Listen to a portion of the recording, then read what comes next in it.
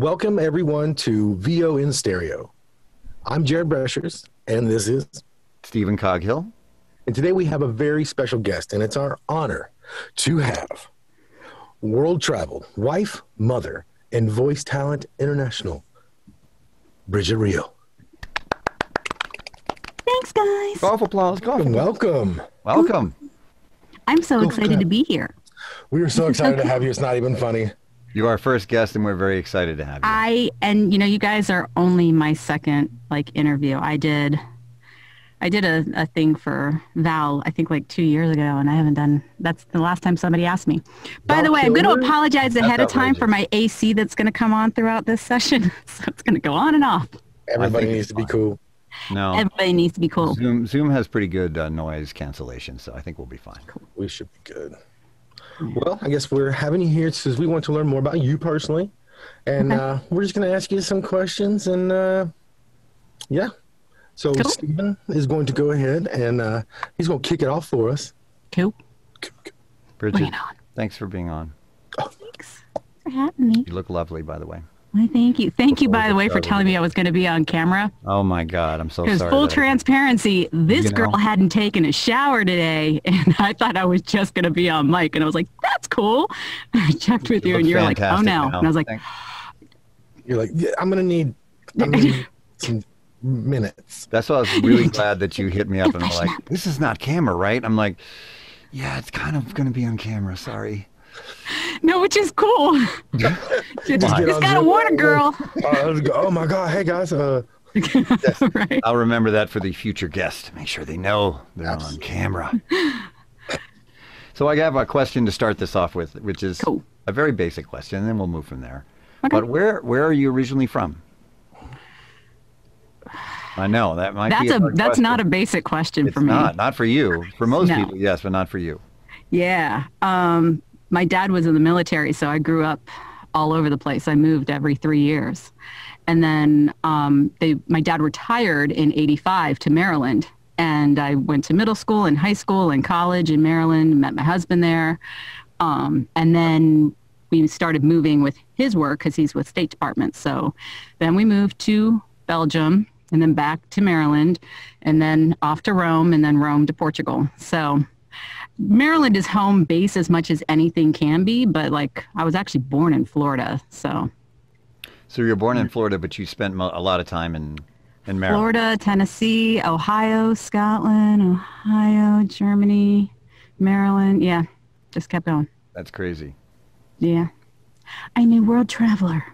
Yes, with very little childhood friends because you were always leaving them. Is that right? I'm a global citizen. Yes. That's got to be awesome, though. I'm like I love it, and I'm lucky. I married an amazing man who is also a global citizen. So we share that, which is pretty. Girl, you talking about your man? I just got hotter in the booth. Right, you got the vapors. He's got the best haircut. He does, right? Bald men rock. We do, right? It's all about the bald look. We're more aerodynamic. Exactly, and I will also say. He's also got, rocking the goatee. So bald man, goatee, it's a thing. It's a thing. I had one a long time ago, but it just doesn't match. You're still pretty. You are still pretty. I have to say, not everybody can do the full bald look. When my husband takes off the goatee, I'm like, no. That's true. No. That's true. I have a cleft butt chin thing, and I can't. They're like, sir, we need to card you for Bubblicious. I'm like, go to hell. Sometimes naked looks strange.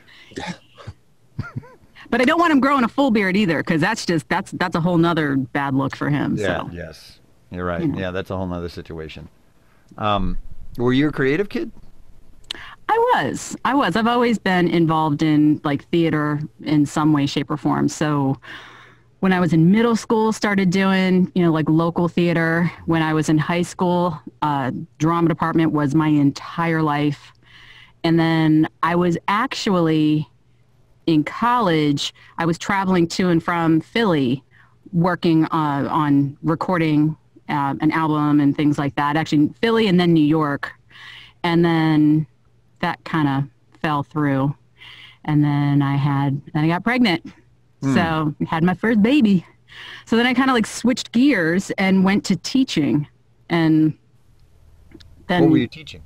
Montessori. I was a Montessori teacher for 10 years. I am technically Montessori certified from 6 weeks up to 6th grade. Wow. So, yep. But yeah, I mean, when I left teaching, after I did 1 year in admin, I worked at School of Rock, and I was a vocal instructor at School of Rock. Yep. Interesting. That was so one of my questions, because I was like, oh my God, that is so cool. Sorry. I loved working at School of Rock. It was so cool. And the cool thing was they had like the adult band, we called it grad school. And so I got to sing with grad school, which was really cool. And then actually that's what was sort of my turning point into VO. I mean, I can back up a little bit and say when I was a little kid, I always wanted to be a voice actor. Like, well, I wanted to be the voice of a cartoon. Like, I loved watching like Saturday morning cartoons, and I wanted to be that, you know, which is funny because I don't do animation. Like, that's not my world at all. But that's a place to get you started. It's a place to get interest started for you. What's that? That's a place to get interest started for you, though, was watching right, exactly. morning cartoons and wanting to emulate those. Yeah. So then, you know, it was interesting that I found out about VO through a friend, that it was more online, and that was like 7 years ago. And so I started researching it and everything else. And then, you know, through School of Rock, my manager gave me a crash course on audio engineering. So he gave me my first microphone and gave me my first preamp, and it like got me kind of started, and, you know, was like, okay, here's what you're going to do. And he like taught me Audacity really quickly. And then from there, just kind of grew step by step. Yes, as you did. Oh. And so pretty much that's what drew you to the world of VO, was cartoons and basically an inspiration like that. I was such a Saturday morning cartoon girl. Like, even when we were living in Germany, my grandmother would send me VHS tapes of Saturday morning cartoons, like taped for weeks. That's awesome. So you get your fix. Yeah, I had to get my fix. I'd watch them over and over again, and I'd like try and do the voices, and, you know, I was like a big Mel Blanc fan, and, you know, anything from Hanna-Barbera. I mean, it was just like, I was addicted to it. Zoltan. This is what happens when I don't turn off. Yes, I know. Whenever you're in an interview, people always want to bother you. Of course they do. Sorry. No problem. Good. Life happens. So what are some of your favorite cartoons from then? I got to know. Ooh, that's a tough one. I know. You can name like 17 because it was probably the 80s, and that's the best ever time. I mean, I was a huge Pac-Man fan. I know. And I loved this. And that show is so good. It tells about Pac-Man and the other one. Oh, so good. I love Pac-Man. And I loved, oh my gosh, just left my brain, because of course it would. Why not? Why wouldn't it? Let me think. What other Mr. cartoons T. were the Smurfs. Like, loved. I mean, you can't go wrong with the Smurfs, especially from like the Saturday morning cartoon like generation. And there was like, there was even like Punky Brewster. I mean, there was like everything at that point. But then I remember it wasn't Saturday morning cartoons, but it was after school cartoons as well. So I would come home and I would watch like the Jetsons and the Flintstones, and then like Transformers, and what's it called? GoBot? It wasn't GoBots. What was GoBots, the B-rated yes, the B-rated, right. Right. And He-Man and She-Ra. Like, I just loved all of it. I would just be like glued to my TV. So, yeah, that was a thing. Yeah. And did you have like coaching as you were growing up? Did you just kind of teach yourself the ropes, or how did you?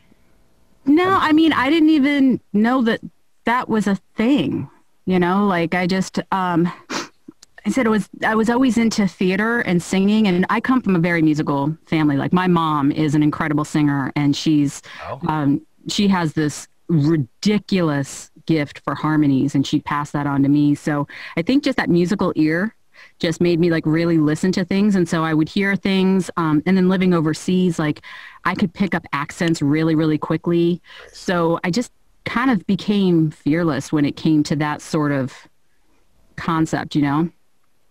Yeah, there's nothing like immersion for learning, accents and that sort of thing, just being around them and absolutely. And then for sure. Trying to fake it on listening to a few samples. Did you get was someone inspiring for you? Did you look up to somebody, or did you reach out to somebody and somebody help you get to the next level, or did you kind of find your own path? In terms of VO, I credit Christina Malizia, because when I first started with VO, I was just winging it. I was like looking at Google and YouTube and things like that and just like figuring it all out. And, and I was on obviously pay to plays and whatnot, but I had made a couple of dents. Like I'd gotten probably about a handful of jobs, but then in terms of like really carving out any sort of career, I didn't know where I was going. So Christina Malizia was a LinkedIn contact for me. And I had reached out to her after I saw a post that she had on LinkedIn about Fiverr. So she had posted a response to Stephen J. Cohen's article about Fiverr, and she was like, well, now I'm not worried about the Fiverr community. And I had just put together a Fiverr like profile, but I hadn't launched it yet. And so I was like, okay, well, maybe I shouldn't do this. So I reached out to her and I was like, hey, we're LinkedIn connections. You don't really know me, but here's my situation. I'm putting together a Fiverr like profile, blah, blah. Do you think I shouldn't do that? And like within a few hours, she sent me back like a big old letter, like, stop, don't do it. Please, I've got this resource, the GVAA, let me bring you in. And so she's like, I'm going to bring you into our group and I'm going to introduce you to the community and this and that. And so then she connected me to like David Rosenthal and really just got me, she was my doorway into the VO community. And then from there, I did my consultation with David Rosenthal. And then after that, got connected with Ann Ganguza. And so she was my first coach. Nice. So, sweet. Yeah. That's a pretty awesome story right there, dude. I like that. I love her. League of Legends was the first time I even heard about her. She is one of the, she's amazing. She's amazing. And she's just probably legitimately one of the sweetest people you'll ever meet in your life. Like just you get cavities so kind when you're around her. So sweet. Yeah, absolutely. Like and she's so funny because she will go to conferences, but she's so hesitant because, of her back, because she had an accident. And so she's like, you have to be gentle with me. So like, I walk up to her, like, you're like, like hugging a glass statue. Right. And I feel like I have to whisper around her too, but you don't. You gotta pick up the bunny. She's just so awesome. Yeah, right. Exactly. What was your first VO job? So I realize how horrible this is going to sound because I used to jokingly refer to it as a blow and go. Yes. You're welcome. Your first episode. I got it off of the VDC, and it was for an ignition interlock system. So it was one of those things that like you have to blow into in order for the car to start. And I started saying, well, I got this job for a blow and go. And then I was like, after a while, I realized that's just the absolute wrong thing that anybody should ever say. But yeah. It brings up all kinds of connotations. Oh. Just that'll be a hashtag. None of them any good. But so that was my first job. And it paid me $100, and it took me 2 days to record because I was so freaked out because I had no idea how to do pickups or, punch and roll. In my world, there was no such thing as punch and roll. So like I barely understood how to edit anything. And so, like I said, it took me 2 days to record. Like just reading one line at a time and pretty much. Well, I recorded the entire thing and then I would listen to it. And then because some part of it wasn't right, I didn't know how to go back and record, you know, like pick it up. And so I kept just re-recording it and re-recording it. I had no idea how to clip things together. I mean, boy, oh boy. It was like I think it was a 60-second spot. It was really like, if it was 2 minutes, that's saying a lot. But you got to start somewhere, right? Got to start somewhere. Got to start somewhere. And what is your setup like at home? Is this your setup at home, or is this is my setup in the States? So I've been here now for 6 months, and thank you, Vocal Booth to go. So back home in Portugal, I actually have a full office. And I have it paneled out. I have a bunch of audio panels that I've made. And for a while I was getting everything set up, I just had my other Vomo in there, but I had it kind of like, you know, strategically placed in a corner, but at least it just kind of supported everything that I needed it to support while I was getting the rest of it all set up. So I've only been in Portugal we've been stationed there for a year now, but I've only been there for 5 months because I came here at the beginning of March. So and the pandemic hit and then you got stuck here. I got stuck here, but I'm going home on September 19th. I'm heading home. I get to see the hubby and the kiddo. I know that's going to be so awesome. Oh, can't wait. Little Jace face. Oh, Jace face, who just turned 17 yesterday. I know, that was the cutest video with the driving. Beep, beep, hands on the wheels, Mom. Yeah, she does that all the time to me. And she's like, oh, God, or she'll like scream something like that at me. And we can't help but just like crack up at her because she's funny. But yeah, so my studio at home is an actual office that's paneled out. And then this works for any travel needs. But I have my 416. I just upgraded to the Apollo Twin. I also have an Apollo Aero. I also have an Audient ID4. And I'm a Windows girl and an Adobe girl. So sounds like you got all the tools. I do. What you know about Windows? Hi. You know about Windows. Exactly. Yeah. I love Windows. So, and my brother works for Dell, so I got a decent deal on that. If you got the hookup, you got the hookup. Holler if you hear me. I get it. I don't know anybody in the Mac land, in Apple land, so I can't. You know, I got mine for discounts. Yeah. Yeah. Mm-hmm. Where do you see yourself moving forward? Like, where do you want to see Brigid Reale heading? So, in my perfect dream world, right? I want to be doing promo and in-show narration documentary. Like I get giddy when I do that. So I'm actually in the process of doing a new commercial demo. And then I'm going to start shopping that around to get some LA representation. And then, and then hopefully it'll go from there. Cause I know that, you know, with where I want to go, it's all in the LA market. So, I need to work in that, you know, get myself into that world. But the nice thing is after Portugal, which will be there for another 2 years, then the goal is for us to be posted in LA for about 3 years so that I can build the business there. Put down your foundation. Get my foundation. Exactly. And then the ultimate goal is for us to divide our time between Portugal and California. On our private jet and yacht. We got a time machine, or no, a teleporter. That's it. Yes. I am waiting for teleportation to be a thing. Like, for real. That just needs to happen. I need to teleport about 40 pounds, girl. I love you. Y'all crazy. You're so crazy. Oh, I got a question. It's not like so like, but I have to know. Like you travel a lot, so there's got to be something that maybe you can't get everywhere. But like, what is that comfort food and drink for you? Like, it just says maybe you're not home, but like I feel so much better just to have this. Oh, that's a tough one. Well, I know it's controversial for some of my LGBTQ community, and I do love them and support them.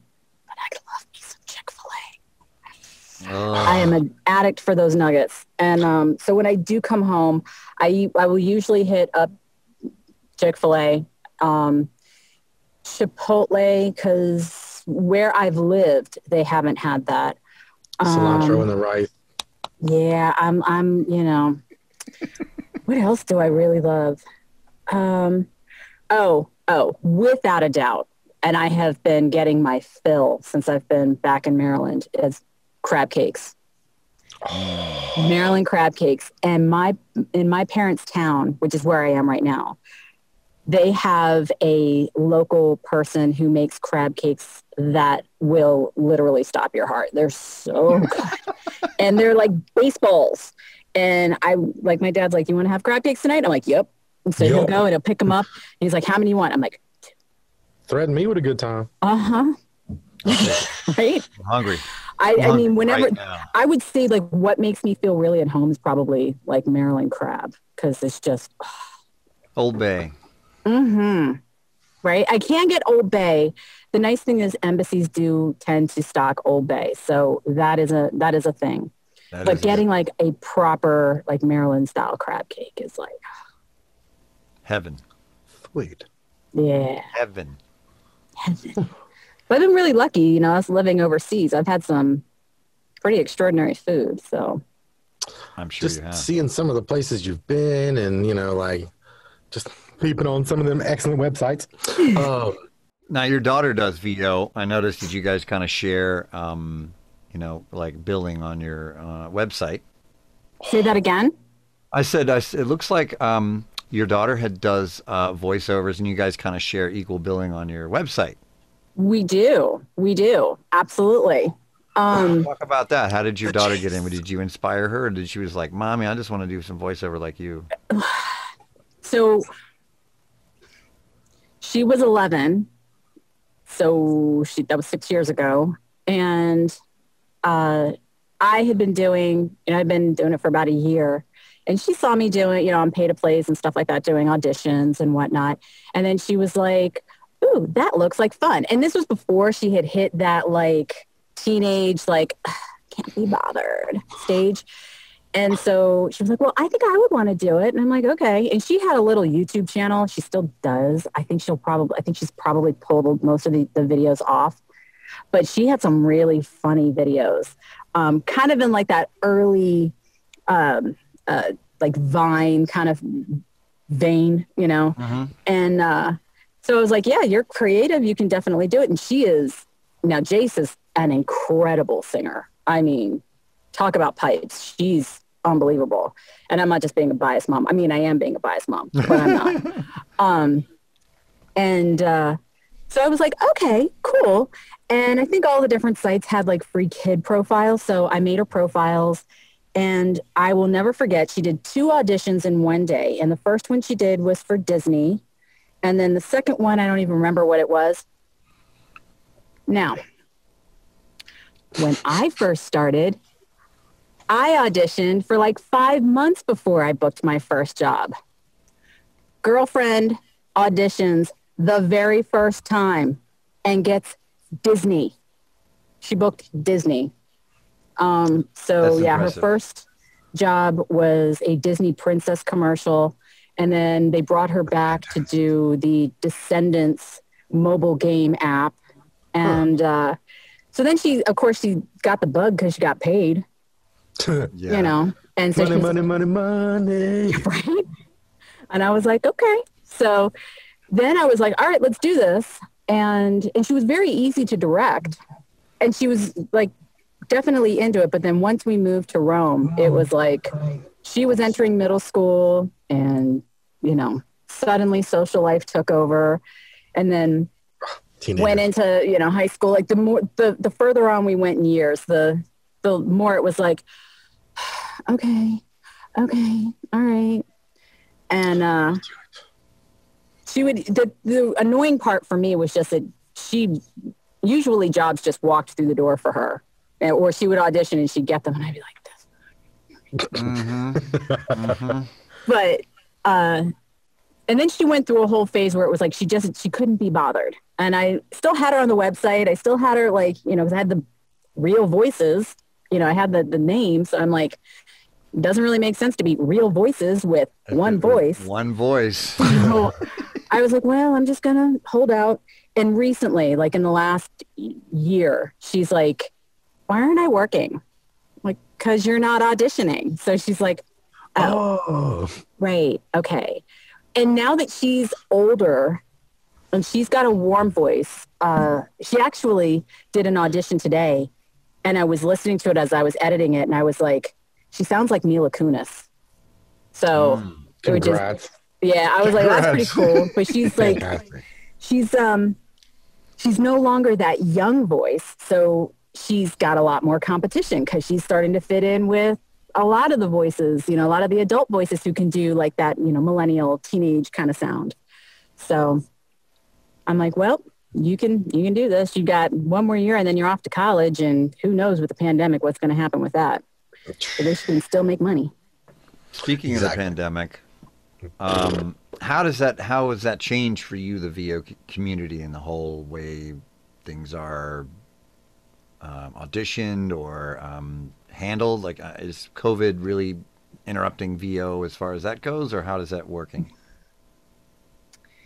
You know, I can't say that overall, you know, it's affected me all that much in terms of the opportunities and things like that. I mean, I know that like a lot of VO talent in New York, in LA, where they were used to being able to go to studios, and it was actually more of a requirement for them to go to studios. Now they all had to, you know, kind of put together their home studios.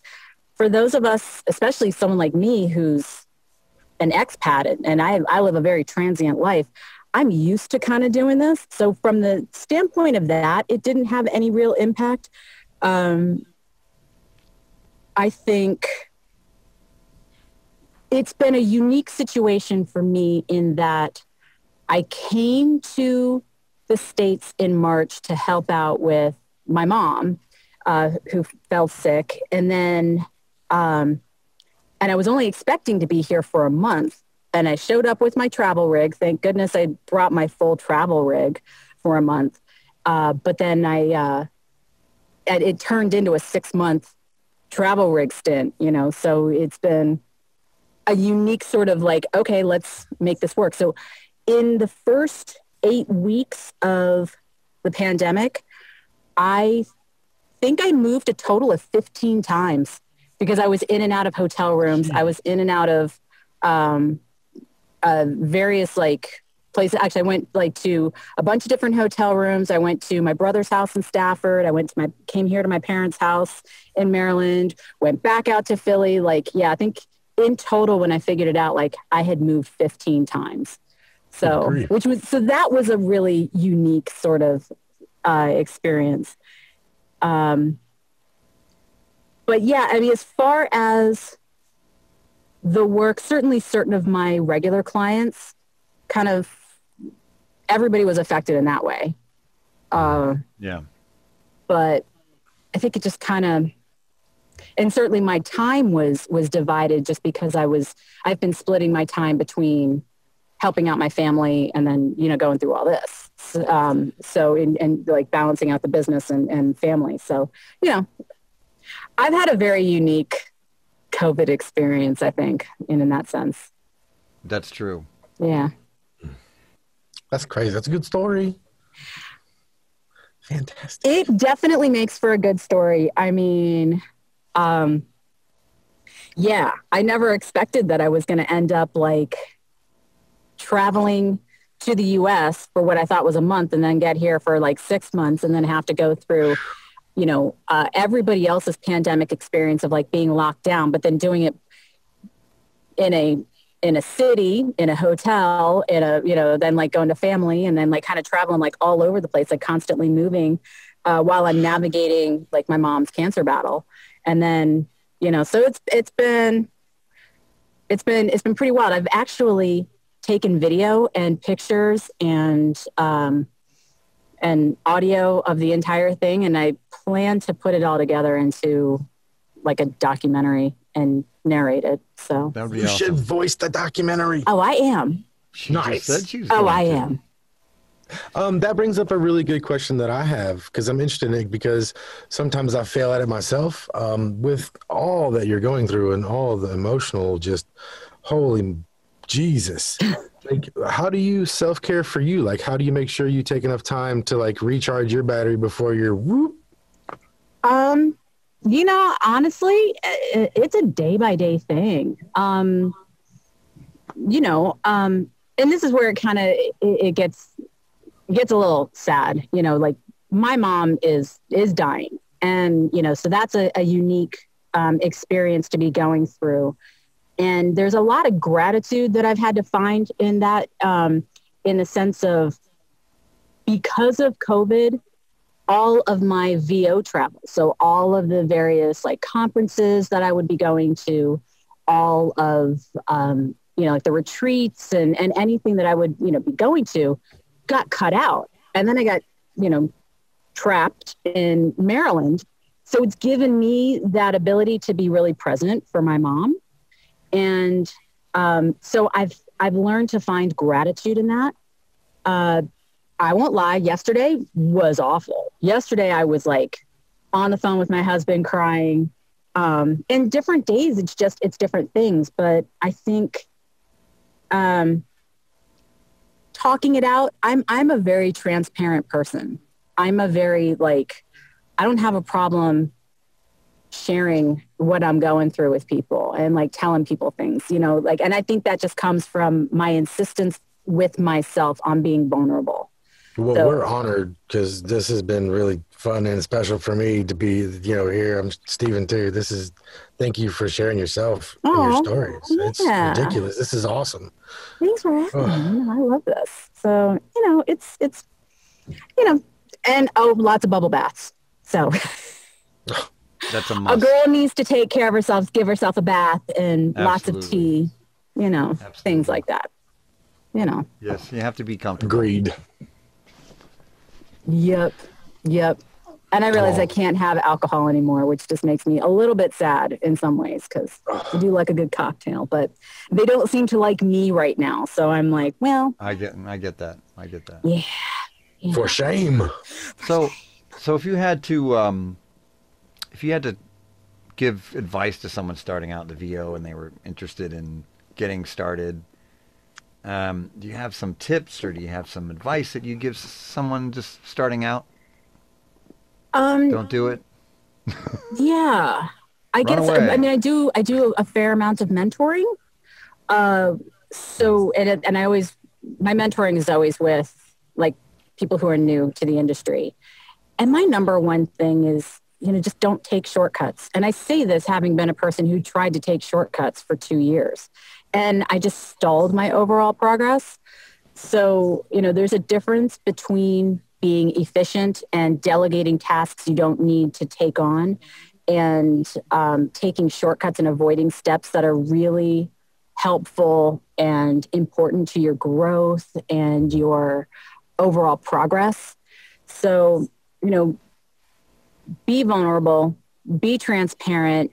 Don't be afraid to not know something. I know that sometimes in some of the Facebook groups, it can get people can be a little prickly with some of the people who are new, and especially right now, because there seems to be an influx of people who are out of work, and we make it look interesting, fun, easy, and, you know, simple, you know, so, it's not. You know, you see a lot of people that are like, oh, I think I'm going to try and break into voiceover. I think I'm going to try and get into voiceover. And so I just try to tell people, like, don't take shortcuts, you know, like, it's a business. Treat it like a business. You know, you are a small business. You need to understand everything from the audio engineering to, you know, how to record a file, how to edit a file, how to understand like what sounds right, what doesn't sound right, how to name a file, how to send it to a roster or a pay to play or, an agent or what have you, how to do marketing, how to do invoicing. Like, and when you write down everything that you have to do, you can get really overwhelmed by it. Really quick, right? When you start to think about, legitimately think about everything that is involved. Even after you've been doing it for a while, you're still, some days you're like, to hell with all of this right now. I need to breathe. Right. It's kind of have like 17 toddlers following you to the bathroom. Can I just go to the bathroom by myself? Right. Those of us who have been in this industry for a good long time, we still get overwhelmed by all the various little things that we have to do to keep our business running, and to keep it thriving and to keep ourselves competitive. So, treat it like a business. Don't take shortcuts. Get real organized. Write stuff down. The more organized you become, the less overwhelmed you become. That's true. Very true. Yeah. I think there's a lot of people getting into VO because because radio is dying, and I think a lot of radio DJs, especially, everybody's been being laid off from Sirius radio and all that, and I think they're all kind of turning to VO. I kind of see that online. Do you see that as well? That just a lot of radio people are trying to get into VO? I see. So I run a mentoring for Gravy for the Brain once a month. And I see people from all walks of life. I have seen former radio people, and it's interesting when you see the former radio people because they're usually the ones that already have the booth set up at home and already have their little studio, but they've got the radio mic. They don't have, they don't have a large condenser. They don't have, a shotgun or something like that. They have, you can see it's a radio mic. And I've seen people who are teachers, a lot of teachers. I had one woman who was, I think she's like a former accountant or business person. So the nice thing for her was that I would talk to her because I always talk in the beginners roundtable. I talk to them about their goals, and I really try to help them set up kind of their mindset about what they need to get accomplished and how they can make it manageable. And so this woman, the nice thing was for her, I was like, well, you already understand business. I was like, this is another small business. And she was like, okay. But yeah, I see all walks of life that are coming into the industry. I mean, certainly a lot of radio, but it's amazing where it's all coming from. When you think COVID, do you think that's interrupted jobs? Do you think there's more jobs out there, or you think it's different jobs, more specific during COVID, or you think it's kind of business as usual? Well, I think certainly COVID has understandably made people nervous and scared to go into an office workspace, to go into the restaurant industry, to go back into the classroom, anything like that. Like a traditional setting is scary for a lot of people because they worry about, if I go into this space, am I going to potentially catch this? And that's a very real and understandable fear in my eyes. So I can see where something like this, where you're like, oh, I can do this from home. Just like there's been a lot of Etsy, accounts, like Etsy marketers. Buy my oven mitts. Right. Exactly. Right. Only $45. They're 100 albino squirrel chipmunk fur. Right. How many people have we seen that have started making masks? I mean, goodness gracious, the mask always market wondered on what the Etsy. world would look like. Everybody was like a ninja, and now that I know, you do. They're go up to random people and be like, "Hiya!" and they're like, "What the hell?" Like people making masks like rappers, My They grandmother's are, a rapper. man. Everybody's a rapper now. So I think, yeah. So I think the entertainment world, anything in the entertainment world, TikTok has certainly picked up. People are content creators in general are trying to, are coming forward and trying to make their mark. Guilty. Guilty. Yeah, guilty is charged. Yeah, and so I see where like our industry, especially, you know, when you see there's certain people that have gone out there and they're like, you can make money in your pajamas and you can make, you know, $1 million, you know, and all you need is a computer and a microphone, and they just make Blue Yeti. A blue child. A Blue Yeti. And a lot of ramen, you son of a gun. Yeah. That's after you not get hired and you get lots of ramen. You know, Fiverr has probably exploded because of this. Oh, yeah. Dude, I hear some of those on like national brand commercials. I'm like, you are all going to where for all of this. This is horrible. Why would you ever do that to your brand? And if they don't care, I mean, I'd be lopping off somebody's head in the advertising department. I can tell you that. Oh, yeah. Oh, yeah. But, you know, for those of us who want to keep it going and keep it, you know, strong, and, you know, we just keep going the honest route, and just, you know, and I always, it's a tough place, you know, being in a mentoring spot, because I want to encourage people, but I also am very realistic with people. I'm like, okay, here's what you have to be able to do, and here's what you need to know. And because I don't purposely make it overwhelming. I just make it very realistic, because Sounds I don't like want to me somebody you're just being a good some... mentor. Right? That's what I would expect, to be honest. I mean, seriously, there's so many people out there who will just take your money, and a lot of your money, quick. Exactly. So, you know, I don't want people. It's like $100 blow and goes. It's just. I know, exactly. You can't trust those $100 blow and goes. I was going to ask you, is that in the States rate, or is that an international?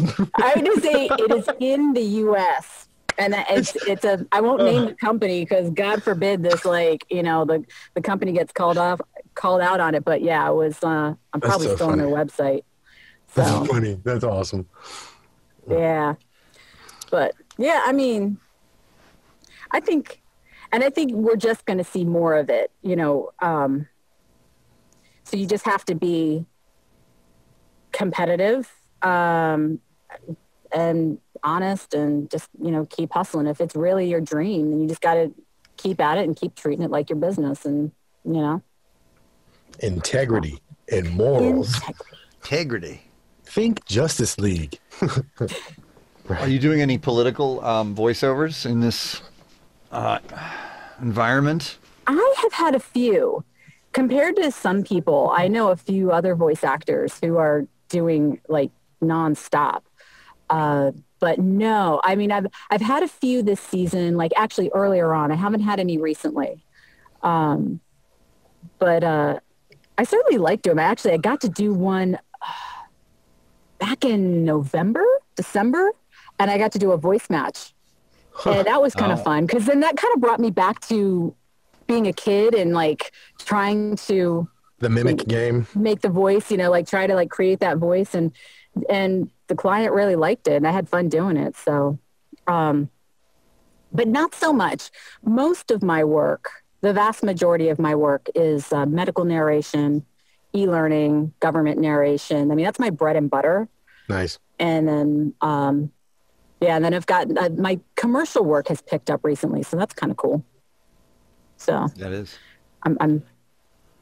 I had actually Mark Scott told me today. He's like, "Do you think that's because you've like honed in on what you really want to do, and you know that commercial is going to be that way to lead into it? So now you're manifesting what it is that you want." And I was like, "You might be onto something." Sure, we'll go with that. It's all complete plan. It's all coming together. Exactly. So what are you working on now, Brigid Reale? In VO? Sure. In VO, I am working on some medical narration. I just got another module that came in today. And I've got another e-learning project, and I just completed a commercial. I actually just got my first national commercial. I think it's the first time I've had a national commercial. I know, right? Golf applause. Hello. Golf So applause. I'm really excited about that. That's awesome. And Floating in the room. you know, I also have my little side hustle of video production. A lot of people are starting to realize that I do video production on the side. It's not really like my... More of them will know now. More shall know. But yeah, no, I discovered... Well, actually, I found out when I was a teacher that I could do video production. I learned Adobe Elements and After Effects. And my class actually did a feature film for like our end of school year project. And that was a lot of fun. So I got to be the producer on that. One of the parents was a cameraman. So I learned how to do video production there. And then I had J. Michael ask me to do some video production for him. And I've been then asked to do commercial demos and, you know, like people's demo videos. And that's kind of fun. I mean, like it's not like my passion, but I do like doing it just because it's a whole nother creative side of things. So I like making like full feature spots to people's like demos. Like it's kind of, it can be really fun and creative. So that sounds like fun. Is that in like any on-camera stuff, or is it all just VO? We don't see your beautiful just face. VO. Yeah. So like I will get people's demo videos and then I will create spots for each of the tracks and basically turn it into a full demo video. So I've done a few of them now. And it's kind of fun. More importantly, do you still sing? Do I still sing? I do. I don't, yes. You know what? The last time I was really singing was when I was living in Rome, and I was part of a choir, which was kind of different. I mean, I came from a musical theater background, and then I kind of transitioned into like the School of Rock thing. So that was more like, you know, pop and country and rock and, you know, like hits. And then, so to go into like the choir side was kind of interesting, but I got to perform at St. Peter's. I can say that I have performed at St. Peter's Basilica. So that was kind of cool. In a Roman choir. Yeah, you would tell me that and I would just be like, bloop, excuse me, I have to go to the restroom. But I gotta go make a deposit. Right? I was like, I've done it at the local auditorium in front of like 100 people. She's like, oh, that's cute. Oh, bless your heart. Aren't you precious? Aren't you just just go ahead. Bless your heart. Your little heart out. What kind of mayonnaise do you use? We know how to either invite you to the party or bury you. That's a fight down here in the South, I'm telling you. Mm-hmm. It is true. Them's feud words, boy. So after all this, like, please do. Is there anything else that we forgot to? Is there anything else you want to elaborate? Tell people where to find you once again, like hashtag.com, this, that, and the other. Please tell us anything else that we may have forgotten or you would just like to share. Hashtag Real Voices. Yeah, I mean, I'm on Real Voices, realvoices.com, and on Instagram and Twitter and LinkedIn and Facebook. It's all Real Voices, and Vimeo. It's all Real Voices, and YouTube. And TikTok? I am on TikTok, but I have not done any videos. I am a TikTok stalker. So like my guilty, and I just realized like how much I really enjoy like watching TikTok. Like I really like watching these lip sync, not like singing lip sync, but the people who do like monologues and they lip sync the monologues. Yes.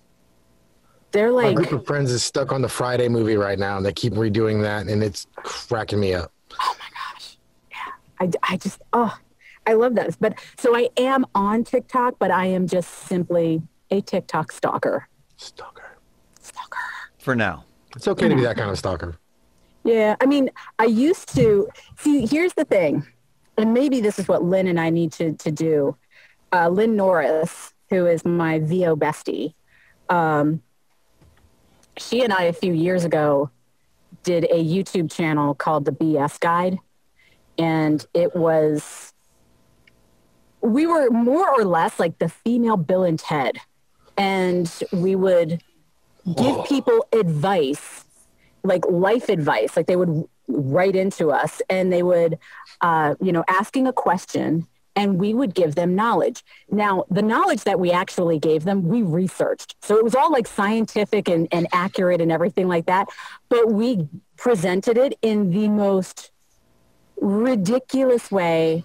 And, I talk like this because I'm Britannia and she's Stephanie. She's my bestie. And we are just, amazing like that. So we did, that was our YouTube channel, and we did 7 episodes, and they were so much fun. And we've got all these other episodes of just us riffing on things. It started off as a joke at the Euro retreat and turned into a thing. And then now I realize that it would be ideal for the TikTok world. So maybe I need to make a BS Guide TikTok channel and splice it up and put it there. That's exactly what I was going to suggest, but you were right on there with me. Yes.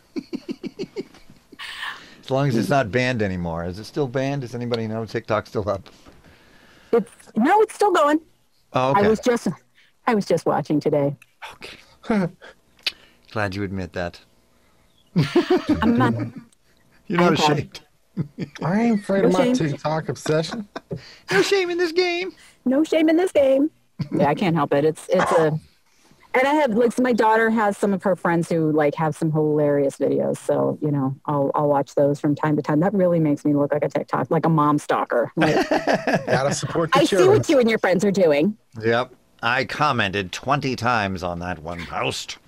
You know what? My mom still does it, and she does it on Facebook type thing where they will end it. Mom, you don't know it's their picture. They don't understand their picture comes with it.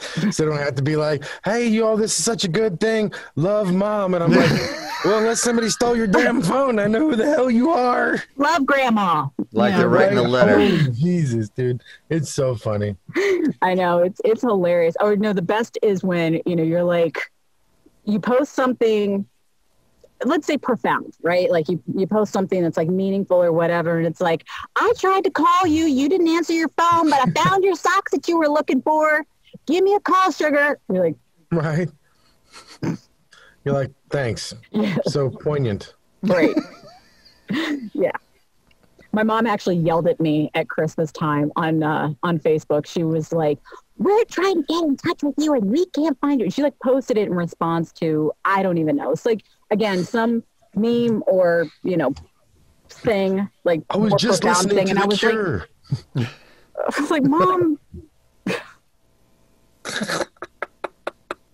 Moms are silly. Oh, bless you, woman. But, Well, that's awesome. Brigid, we thank you so much for being on with us. Oh my gosh, you guys, this has been fun. You've been a fantastic guest. Oh, yes. So. Super honored. Thank you for being you, for real. Some people come and try to just be something else, but it was really refreshing just to kind of just felt like I just sat here and chatted with my friends. So I know, right? I really appreciate that. It was really cool. Did. I know, right? Yeah, it's just exactly what happened. That's exactly what happened. You gotta just, gotta be you. Oh my God, I'm gonna have to get out this booth for my heart. It gets so big. I'm stuck in here. I'm so stuck in this closet. Which I am currently right now. Yes. Right. In a closet. Yes, I'm just sure it's getting hot in there. We'll let you go. It's actually, I'm doing okay because I put the fan, I have a fan outside that I've got blowing in here. I can't have it on when I'm actually recording. But for this, I was like, it's not going to pick up on the mic. But no, we're good. I'm absolutely honored that you guys asked me to be the first person. Well, I mean, I realized it was a scheduling thing, but I'm really excited that I got to be your first guest. This is pretty cool. Just so happened to be our first guest, and we're honored. We thank you so much for being here. Yeah. Absolutely. Well, guys, thank you for tuning in, and we'll have another episode for you soon. Brigid, hang out for a minute. We'll do an after thing that no one else will get to see. Thanks for coming, every guys.